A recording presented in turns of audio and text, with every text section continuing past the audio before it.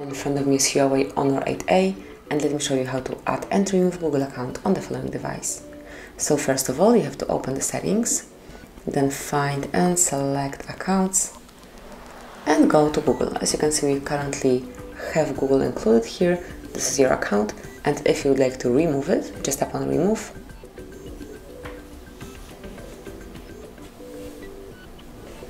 And then confirm that you would like to delete this by tapping on remove.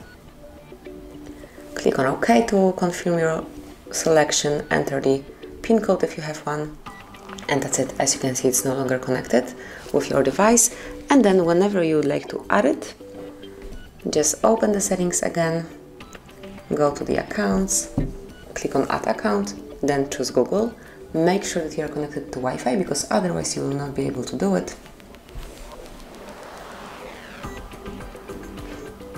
And now you have to enter your email address or phone number, whichever is connected with your Google account. In my case, it's email address. .com.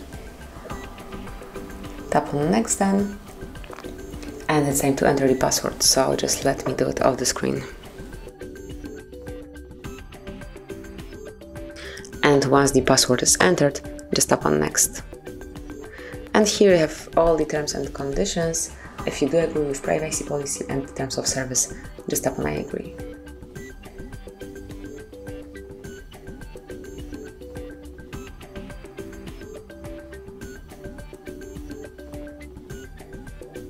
And as you can see, backup to Google Drive is active.